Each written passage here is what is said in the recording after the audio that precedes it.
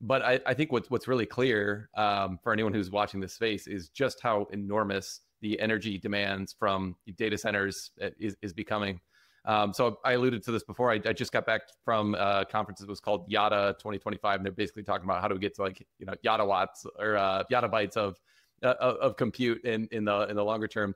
But it was super interesting because you had representatives from Oracle, Microsoft, OpenAI, all these hyperscalers talking about their plans and how they're essentially dealing with the energy shortage that we have, as well as what they're seeing on the AI side. And I think my overall takeaway, if I can really simplify it, is they have very aggressive CapEx assumptions and build out plans because of how much demand they thought they were going to have. And pretty much all of them were saying we actually need even more than our previously aggressive plan.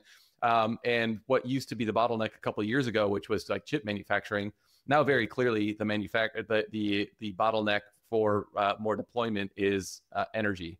And a big piece of this, so there's the generation piece, energy generation, which is super key.